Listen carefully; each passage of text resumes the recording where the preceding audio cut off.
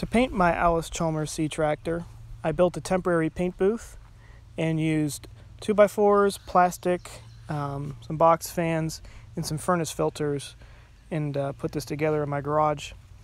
I primed it with Omni epoxy primer, which is 2 parts primer to 1 part activator.